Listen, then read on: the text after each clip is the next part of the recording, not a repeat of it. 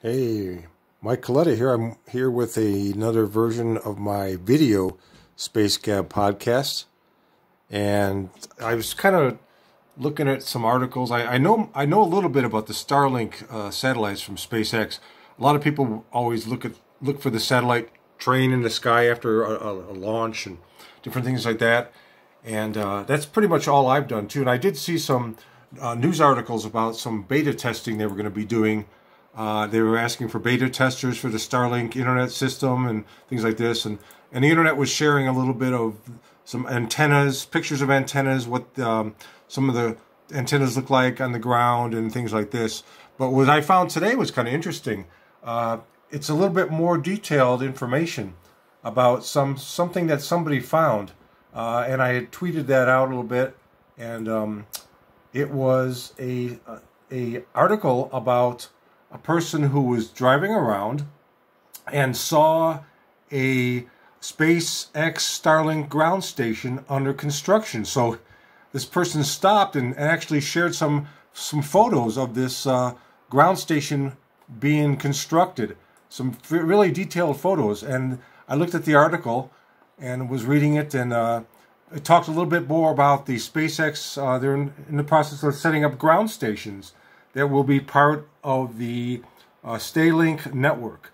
And a resident in Canada who goes by the username Andrew867 via Reddit found a SpaceX Starlink ground station, also known as Earth Station, in St. John's, a city in Newfoundland and Labrador, Canada. So he was sharing a bunch of the photographs on his account. And so here's his account here. And he went up into the area, went on the roof or something, because he's got some pretty detailed photos on here. And here's some of the photos that he has. So he says, Starlink Gateway, St. John's, NL. And he shows the fenced-in area, Eastlink on the outside of this building. I think that's another network system that it's connected with. And then he's gone up and he shows some of the cabling, some of the dishes, some more of the cabling, and then some conduits.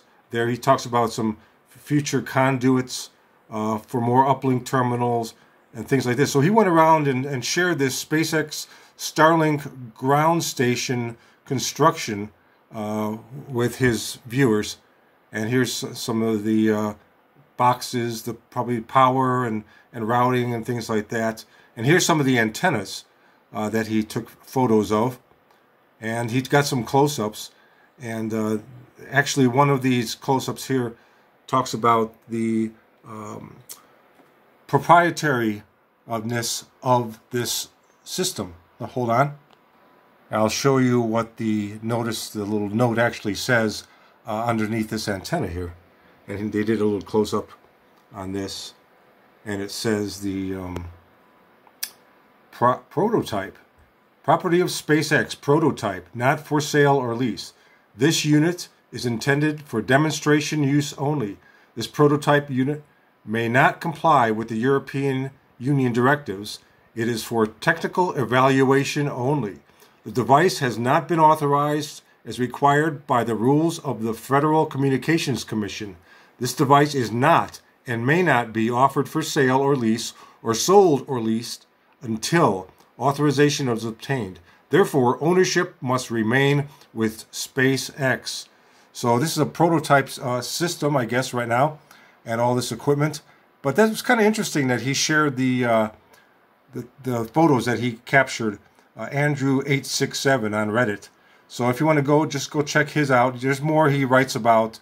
But I just kind of wanted to share this information. It was kind of interesting because I know I've always seen just the antenna portion and of articles and things like this. And this is actually one of the ground stations. Just wanted to share it with you.